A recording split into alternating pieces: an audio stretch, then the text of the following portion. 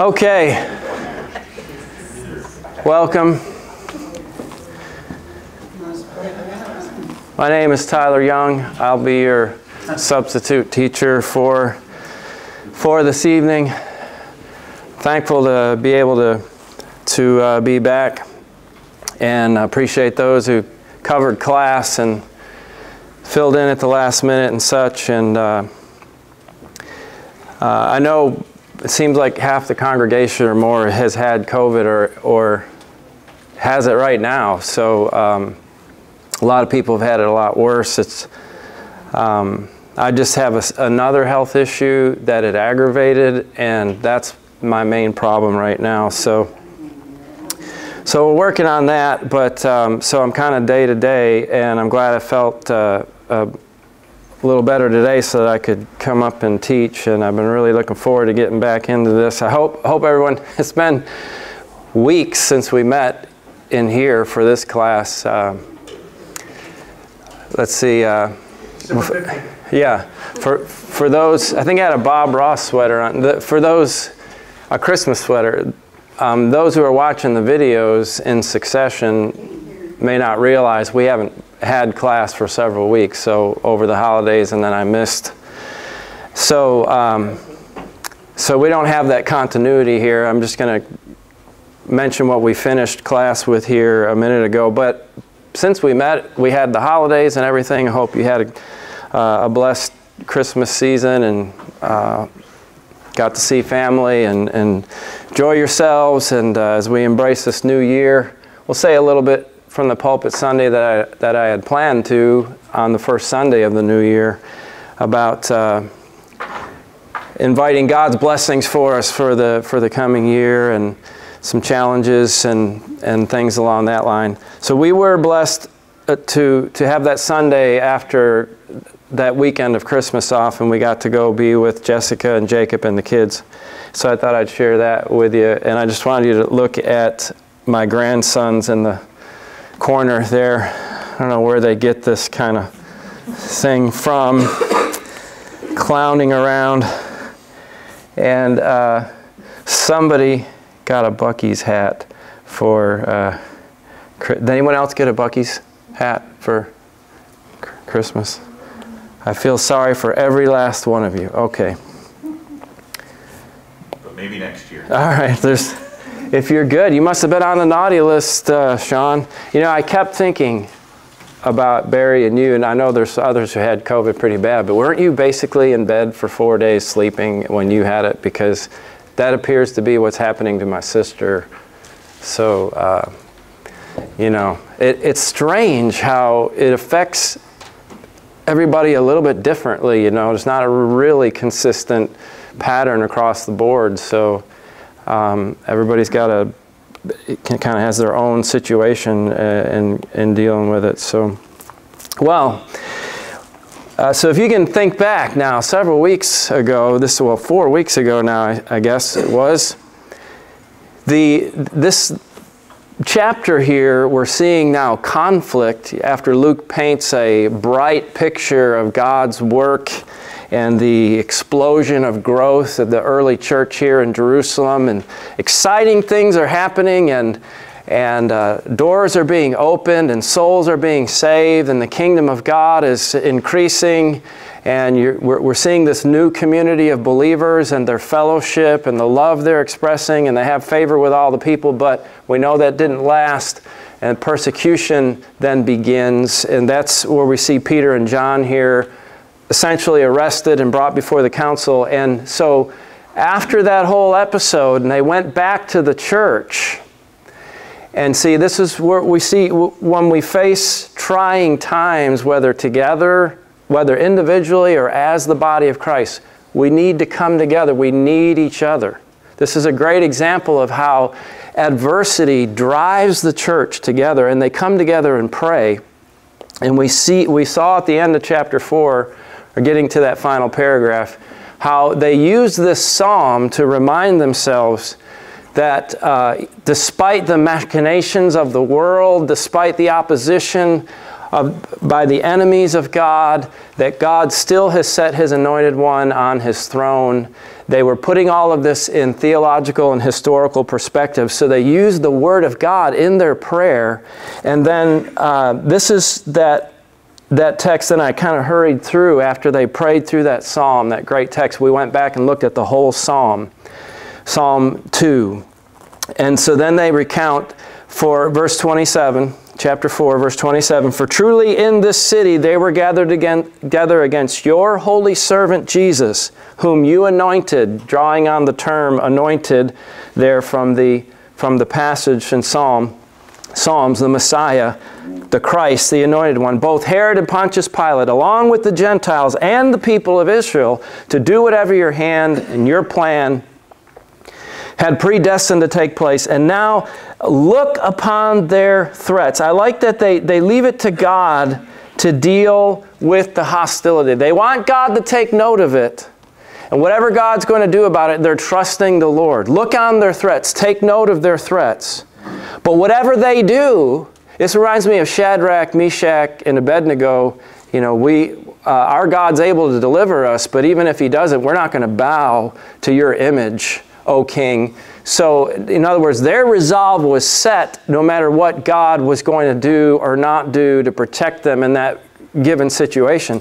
So they said, you know, look on their threats, but what mattered to them was that you would grant your servants to continue to speak your word with all boldness. So we talked about the need in the face of growing opposition in our own culture to encourage each other and to pray, to be bold, not to be intimidated, not to capitulate for the favor of the world and all those things that we talked about. While you stretch out your hand to heal, and signs and wonders are performed through the name of your holy servant Jesus.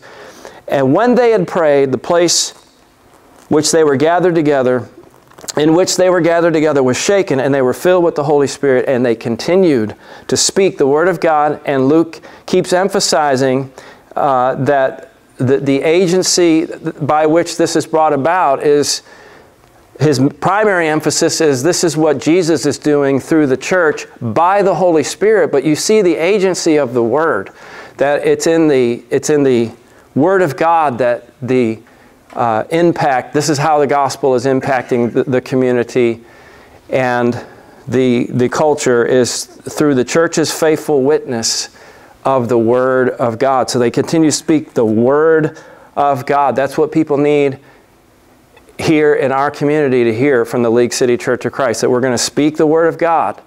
No matter what the world thinks, we're going to speak the Word of God. We're going to speak it in love, Ephesians 4:15, but we're going to do it with boldness. So I kind of rushed through that at the end of the class, but now look at this. Tyler, what was the phrase, whom you anointed? What is the anointing referring to? The crucifixion? Well, no, I think remember this is Luke, right? Luke part 2. And the programmatic passage in Luke 4, is when Jesus gets up and he cites Isaiah and he says, "The Spirit of the Lord is upon me. You anointed me to bring good tidings to the poor and recovering a sight to the blind, proclaim the acceptable year of the Lord." He quotes from Isaiah there. So in other words, he's saying, you sent me as your anointed one. So I think it could refer to the coming of the Holy Spirit on him. Remember, prophets, priests, and kings were all anointed to show. What did anointing show? When a king would kneel down and a prophet would pour oil and anoint him, or if a prophet was anointed, what did that mean? Not just the physical act of pouring, not the ritual itself, but what did the ritual signify? The selection process. Yeah, this is God's approval on him. So when he quotes this, he's talking about the Davidic king and how they were plotting against David, and now they apply this to Jesus. And despite their opposition, God anointed him. In other words, God made him king. God showed he was his Messiah, his Holy One, his chosen one. And so I think it signifies that God put the Holy Spirit on Jesus, signifying he was his chosen one, the one, you had prophets, priests, and kings who were anointed, but Jesus is the anointed one, the one whom God has chosen, whom God has sent. So yeah, it's a good question. So is you God? Yeah, I think they're praying to God because they say, your servant Jesus, whom you anointed. And in the prophecy in the Messianic Psalm there in Psalm 2, the rulers of the world gather together against the Lord and against His anointed.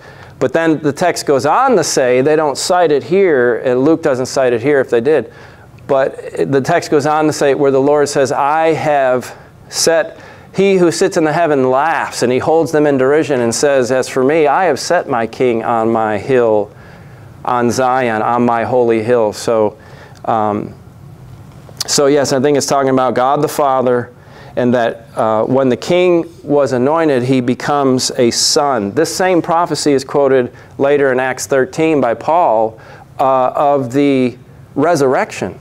And it's quoted twice in Hebrews, in Hebrews 1:5, and then again in Hebrews chapter 2, I believe it is again, not long after. It's cited the part of the psalm that says, you are my son, this day I have begotten you. Because when the king would be anointed, he was considered God's representative, God's son. And so he was born, he was begotten, he becomes God's son when he ascends to the throne and sits on the throne. All that language is in that psalm they're citing there. That's what was involved.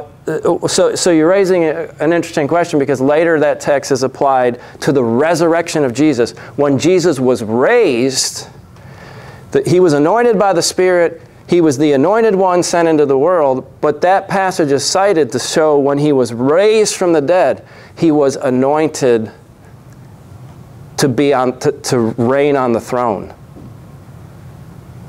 So we'll see that in Acts 13 when Paul quotes it later. So I think it's talking about God selecting him, sending him into the world, giving him the Spirit, and then raising him from the dead and setting him on the throne, his resurrection and exaltation and reign. So there's a lot of theology in that, actually, Barry.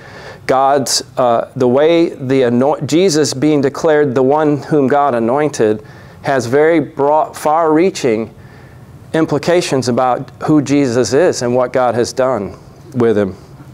Whom you anointed. Whom you anointed. So we have this beautiful, beautiful summary statement then here at the end of chapter 4, like there was at the end of chapter 2. Luke is covering a lot of history. We're seeing in this transitional moment in history, great things are happening. And there's very far-reaching effects of the gospel. And so occasionally he will, frequently actually, he'll give us summary statements. But I think the most elaborate ones are here early in Acts in chapter 2 and here in chapter 4. What does he tell us? That now the full number of those who believed were of one heart and soul. So he keeps stressing their unity. And no one said that any of the things that belonged to him was his own, but they had everything in common. And we talked about that at length back in chapter 2 in a passage where Luke says something similar in Acts 2:36 through 42 at the end of Acts 2, through Acts 2, or about verse 32 through 36 through the end of the chapter there, 42 through 46. Finally got it. Where he emphasizes that they were selling property and bringing it and sharing, and how that's often abused to suggest that the government should redistribute wealth and we can create a sort of utopian environment through government control of, and the whole communist idea or socialism idea. So we talked about that at length. Of course, it's not suggesting that. And at that time, we looked at this verse to show, here you still see this was a matter of individuals who are still have their own private personal property and are acting out of simply the generosity of their hearts. But they're taking care of each other. This is the point. That they had everything in common. They were sharing what they had. And this made a powerful impact. The love of God's people for each other. The love of the disciples for each other. Wilson's here. I didn't even see little. I think that was Wilson, but yeah. So the character, Jesus said, by this all men shall know you're my disciples when you have love for one another, John 13:35. So this is identifying them as that they are committed to following Christ, and it's having a huge impact. And notice he says, with great power, the apostles were giving their testimony. So the emphasis here is still on the apostles. Remember, they continue steadfastly in the apostles' doctrine, Acts 2:42. We'll see that again and again. They're giving their testimony. That's the same word from which the word witness comes. They're testifying. They're giving eyewitness testimony of the resurrection. So this is being done, this is being demonstrated as true by the miracles they were performing. So miraculous power was verifying their testimony. So you have this power and this testimony, and it's a testimony of the resurrection of Christ. That's the emphasis in the apostolic preaching, that Jesus is in fact the Messiah. Well, wait, he was crucified. No, that was part of God's plan, and God has shown him to be his Son by raising him from the dead. So the resurrection is a key emphasis. We talked about that as well when we were back in chapter 2. And then I like this. He says, and great grace was upon them all. So I love the use of the word grace to summarize these wonderful things that were happening. This is all because of the grace of God at work in their lives. Any good we do as the body of Christ is the grace of God at work, right? It's because the favor of God is upon us, and we need to give God the glory for that. So there was not a needy person among them. For as many as were owners of lands or houses sold them, brought the proceeds of what was sold, laid it at the apostles' feet. Notice the apostles' feet again. So clearly Luke wants to emphasize apostolic authority, and that the church is being guided by the apostles, and they're the main ones until persecution scatters them out of Jerusalem. The teaching is being done by the 12. So, and it's being verified by the miracles performed by the 12. It's not until they lay hands on others in Acts 6 that we learn of others doing signs and proclaiming the word. So, and they laid it at the apostles' feet, and it was distributed to each as any had need. And thus Joseph, who is called by the apostles Barnabas, and I love this, which means they renamed him Son of Encouragement or Son of Exhortation. A field that belonged to him, and he brought the money. I think I cut the text wrong. That's not a complete sentence, is it? Thus Joseph, who is called by the apostles Barnabas, he sold a field that belonged to him and brought the money and laid it at the apostles' feet. Now, why is he singled out? Well, he's going to be a major figure, a companion of Paul on Paul's missionary journeys. And so here we're introduced to Barnabas, and he's going to stand in contrast now. See, this sets up a contrast. The genuineness of his faith and his generosity is going to be put in contrast with what's coming up.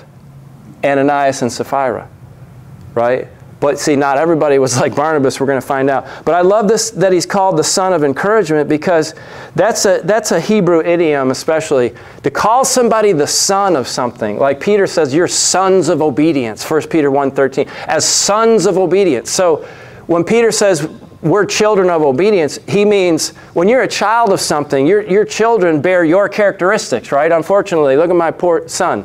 You know, he's already balding, he's in his late 20s, and sometimes people say, oh, you look like your dad, and he used to cry when people would say that to him when he was little. But you know, he has my characteristics. He's my son. And so that's his nature. And it's a way of saying obedience. You're a son of obedience. Obedience is your nature, to be obedient to God. That's what you are as a child of God. You're sons of obedience. Well, so to be a son of something means you're characterized by that trait. And he was a man, obviously. See, not everybody has this gift. And I think we can all encourage each other, and we're all told to encourage each other. But man, some people know how to say the right thing at the right time. And have you ever heard some preachers that, I mean, You know, if you had a spectrum of characteristics, I think preachers have different strong points. I tend to instruct and teach more and explain and give exposition more. You have other preachers, I've heard some who I don't always feel they explain the text as well, but wow, can they put the fire in? Can they get up and encourage you and move you because they're eloquent? And well, like later we find out Apollos was an eloquent man. He was mighty in word and speech. So some people have that gift where not just to tell you what God wants you to do, but who can really motivate you and encourage you to do it. And Barnabas is one of those special people that he stood out so much so that they named him Barnabas for that reason.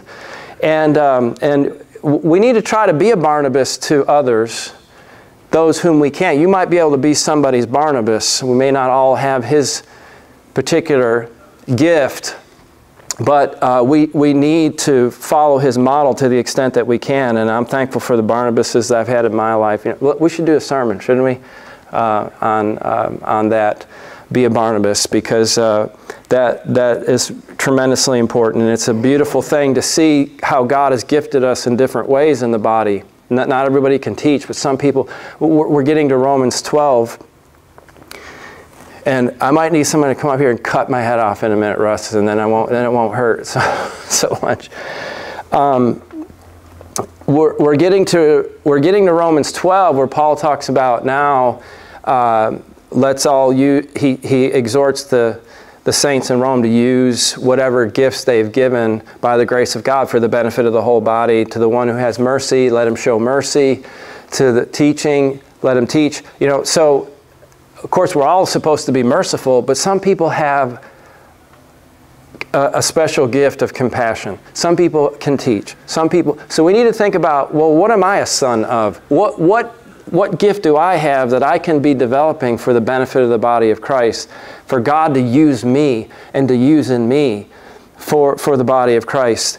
Think about those things. And when we get to Romans 12 now, in going through how we live out the gospel, that's one of the first things Paul says is, you know, now that he's told us what the gospel is in Romans, then when he shifts to application of it, and he says, use your gifts in whatever way God has blessed you to build up the body. And that's what Barnabas was doing.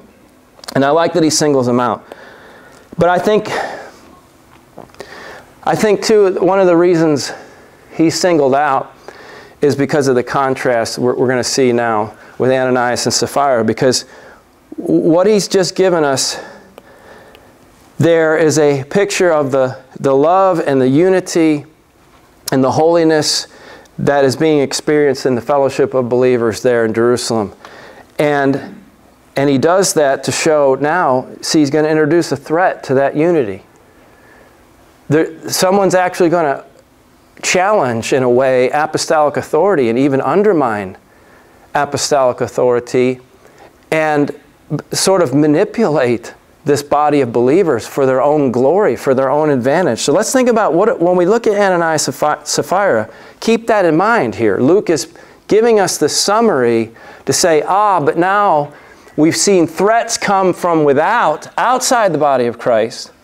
But now he's showing us we see problems inside the body of believers, and they have to be dealt with in the way that God insists we deal with them. So let me set this up here and let's read it. But what is happening here, really? Whenever you have a movement, right, something big happening, people want to get on board with it, right? You see that in cults. People can get drawn in. You can see there are fads, there are trends. And we see this even in the church sometimes, that sometimes when the church experiences growth, and the church is in a period of decline in the West now and in America, and it's a real challenge to save souls and to reach more people and grow the body of Christ. But there are times when people come into the body, and we find out some don't have the right motives, right? Have you ever taught someone the gospel? John, Barry, you guys have been gospel preachers. You ever taught someone the gospel, been really excited about their commitment and they're jumping in and taking part in everything, and then you find out, wait, you see, then circumstances can reveal who is sort of wanting to just be part of it for their own selfish reasons, and versus those who have genuine conviction, right? And so you're going to have people like Ananias and Sapphira. We're going to find this is going to be a perpetual problem in the body of Christ. And so let's look at it. So, but see the contrast here. But a man named Ananias with his wife Sapphira sold a piece of property, and with his wife's knowledge, he kept back for himself some of the proceeds and brought only a part of it and laid it at the apostles' feet. Now the problem isn't that they didn't give it all, but that they lied about it. That's very, very important, because Peter tells them they were under obligation to do what Barnabas did. It was their misrepresenting it. Now, why would they lie about it? Why not just say, well, here's part of the money from the property we sold? It wouldn't look good. All right, well, see, we want the praise of men. We want to be thought of, we want to be highly regarded. So they see probably Barnabas as a man really respected in this community. Look at what a generous thing he did. People who were needing food, needing shelter, needing to be cared for, and people are giving what they have, and Barnabas steps up, and you have some other people, they want the praise of men, the glory of men. And that we have to be careful of our motives. Even in good things we do, we have to ask the Lord to help us examine our own motives. So Peter said to Ananias, and we're going to look at some of the theology and all these statements coming up. So why has Satan filled your heart to lie to the Holy Spirit and keep back for yourself part of the proceeds of the land? Now this is what we use this verse right here to refute this whole socialism idea where the government by coercion takes from people and redistributes. Here we see that is not what is happening here. This is free will offering of individuals. So verse 4, while it remained unsold, did it not remain your own? You weren't under obligation to do that, right? And after it was sold, was it not at your disposal? Why is it that you've contrived this deed in your heart? You've not lied to man, but to God. So when Ananias heard these words, he fell down and breathed his last. And great fear came upon all who heard it. We're going to get to, this is tremendous. Now, by the way, I apologize, but I'm going to preach on this, so you're going to hear a lot of this again, but I really want the whole congregation. I mentioned this to the elders among the sermons that I have planned coming up. I think it's a good time to introduce it, to talk about how we need to be looking out for one another in the body of Christ, and sometimes that means disciplining those who need to be disciplined for their good and for the good of the church. But as we've been pointing out with the pouring out of the miraculous power of the Holy Spirit, the tongues, the miracles, this is a unique period in church history, and this is a period of transition, and God is doing great wonders and signs. Remember what we said, just like when a new dispensation began in the Old Testament, when God made Israel his people, he appeared at Mount Sinai, and the mountain quaked, and there was lightning and thundering, and you had miraculous manifestation, miraculous confirmation, and ushering in a new era. So that's what you have here. So obviously, when we want to show people who want to go to the book of Acts and say, look, the church, if we're the true church in the Bible, you should be having this whole Pentecostal experience and tongues and working miracles and signs. This is not normative. Just like that, God is not striking people dead. This is another example that this is not normative. These were times where God is intervening in a unique way, in a unique moment for a specific purpose in history. So this isn't to be understood then as, well, whenever someone tries to lie to God and deceive the church, God's going to strike them dead. But he does here, so many times he'll do that to give an example, to give a warning. So it's not normative, but obviously this has a huge impact. Verse 6 says, the young men rose and wrapped him up and carried him out and buried him. So when his wife comes, she doesn't even know he's dead and buried. Now, why do you think they did that, by the way? You couldn't wait around to bury people before modern techniques of preservation, embalming, and things. Now, of course, I know the ancient Egyptians could embalm, and we have corpses that have lasted 5,000 years, going back into ancient Egyptian period. But you had to wrap people up and bury them in a timely way, and so people were generally buried right away when they died. So he doesn't really get into the time frame. He just, well, he actually. He does as far as how long till his wife came along. But the young men, they rose and they wrapped him and carried him out and buried him. So it's interesting, he says there were young men. See, look at the people that are involved, and this is part of the ministry of the church. What's your ministry? I bury the dead people who lie to the church leaders. That's what we do. We wrap them up and take them out and bury them. Okay, I have scripture reading this Wednesday. What do you have? I'm burying the dead people. So, but they have young men involved in this process, right? So they carried, but after an interval of about 3 hours, his wife came in, not knowing what had happened. And Peter said to him, I love this. I love the colloquialism here. So he says, tell me whether you sold the land for so much. And she says, yes, for so much. Well, in other words, Luke isn't concerned about the exact figures. So he just says, did you sell it for so much? You know, he wouldn't have said that explicitly, so much. He would have said, did you sell the land for, and then given the amount, and then she would have said. But to me, it's like when you're telling someone a story. Now Russ, some of you guys might know. Well, so, like the Sandefurs and some others that are from the north.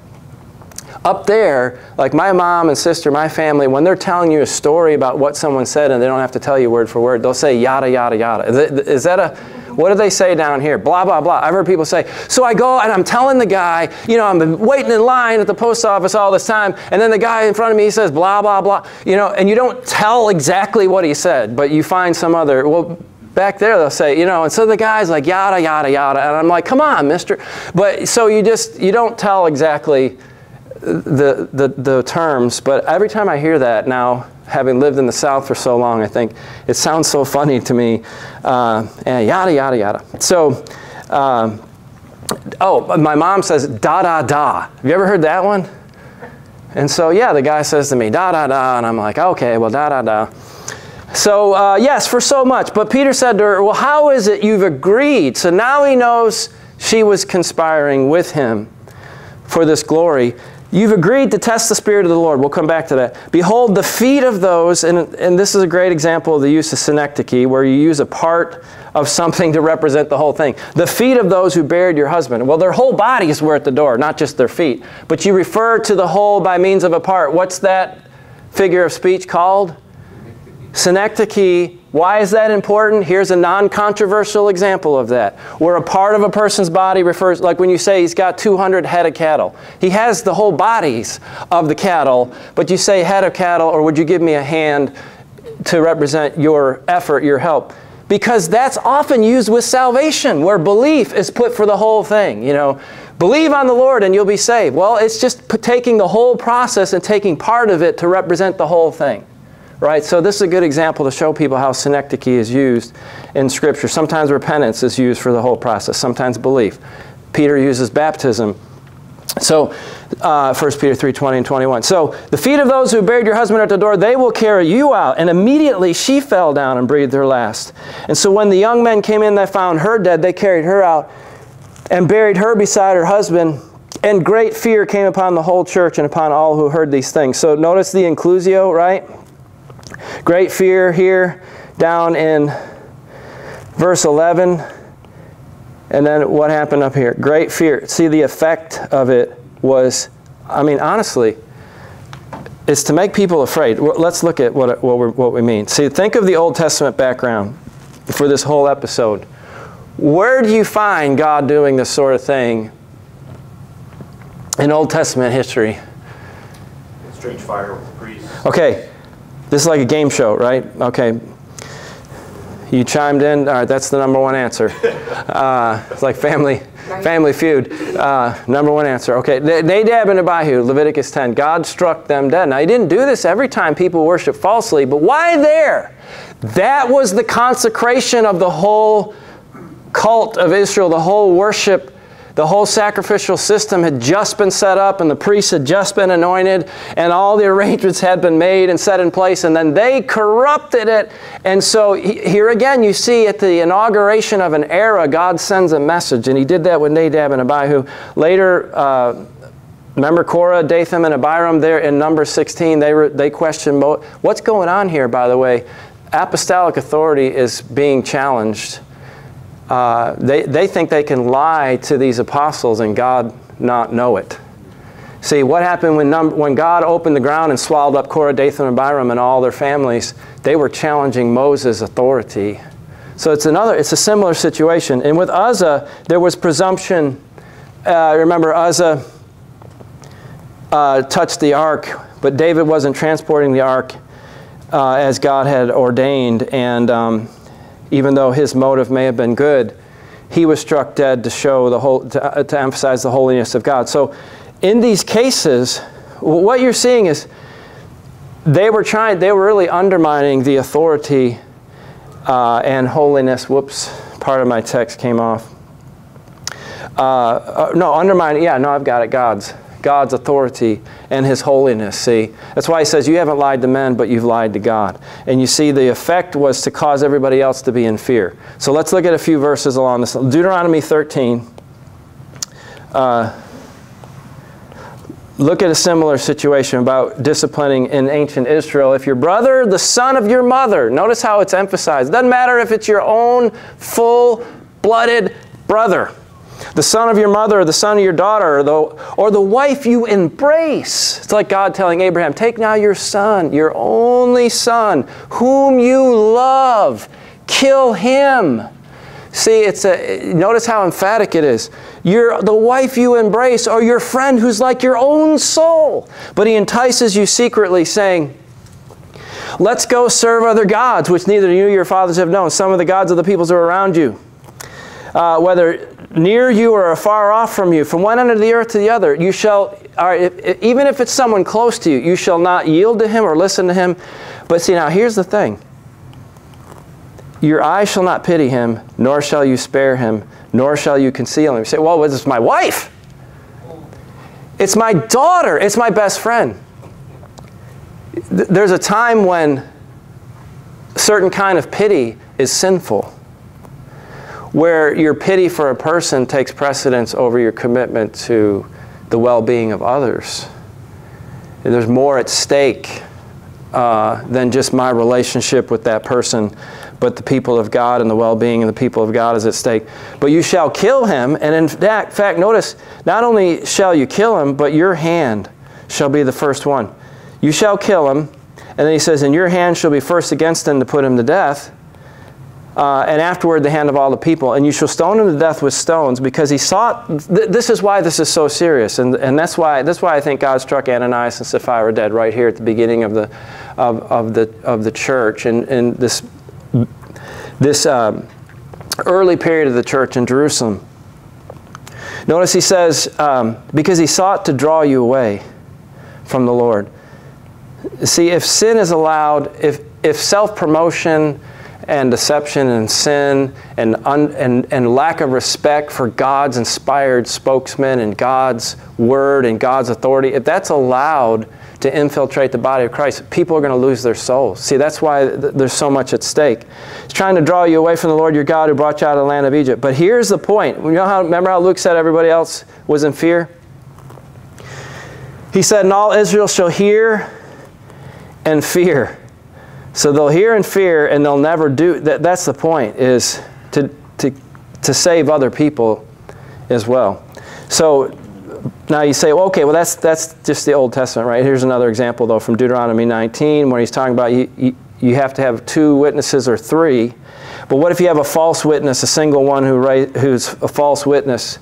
He says, well then, the judges will inquire, And if it turns out he's accused his brother falsely, verse 19, then you shall do to him as he meant to do to his brother, and so shall you purge. This is important. You can't just allow evil to fester in your midst. Blatant disrespect for the will of God. You cannot allow that. You must purge the evil from your midst. But then here again is the emphasis. The rest shall hear and fear. So the idea is for other people to hear and fear. And never again commit such evil. Your eyes shall not pity. Your eyes shall not pity. So in other words, you can't say, in our day, love and compassion has been so grotesquely distorted to mean you must approve of what people believe and do. You cannot question them. You don't judge. You don't condemn. That's hateful.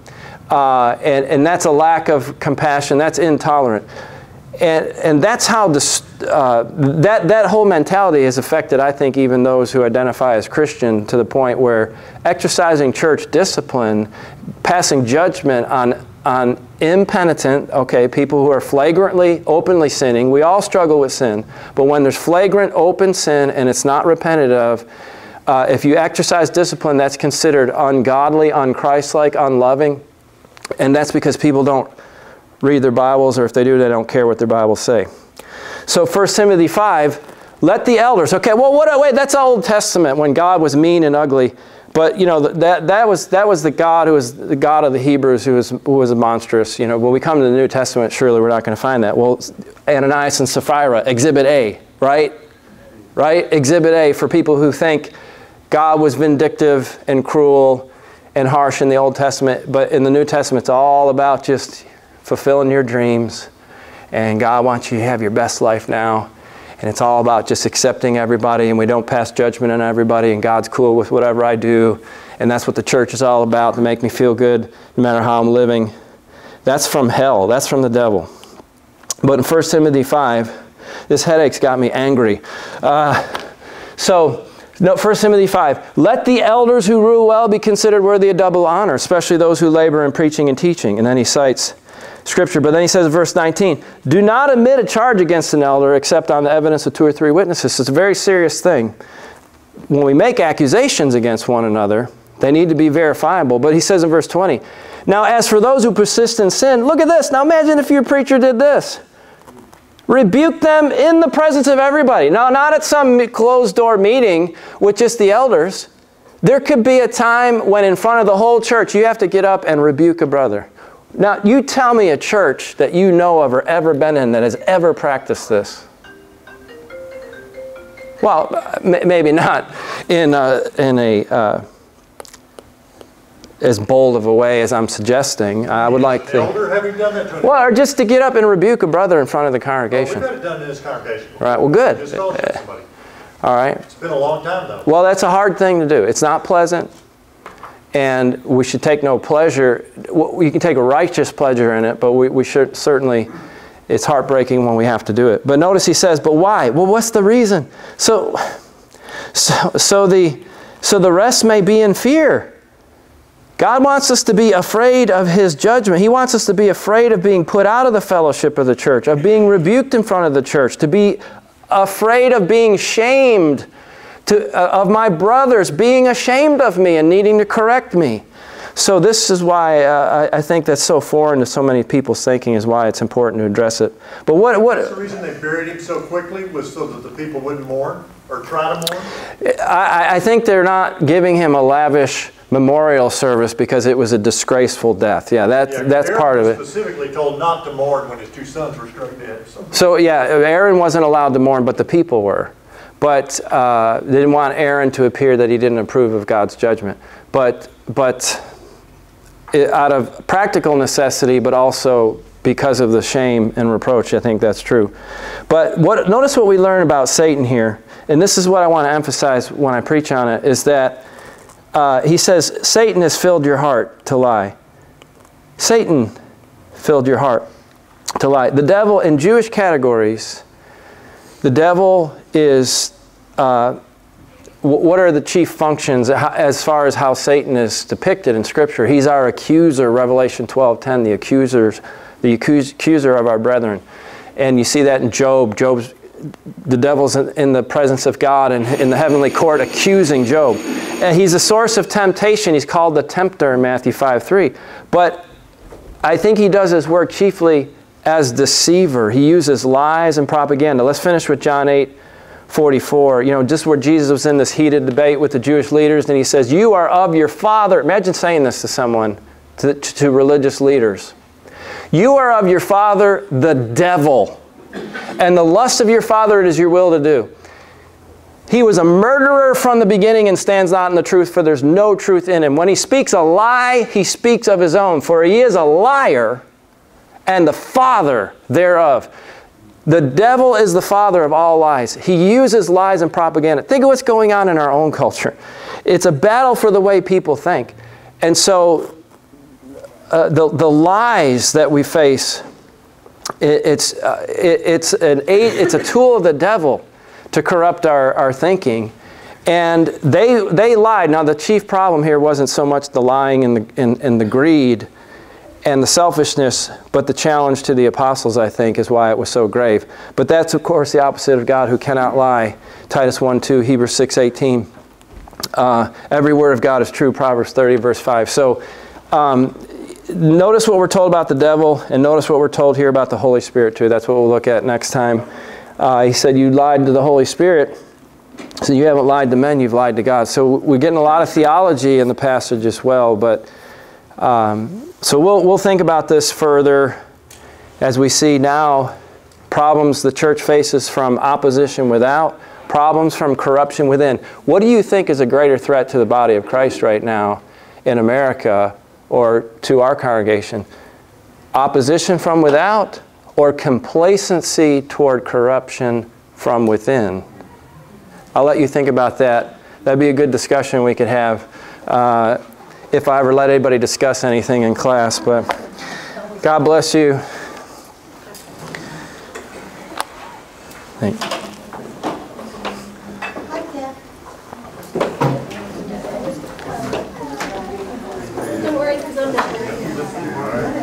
Tyler, how's Steve doing? I'm awesome.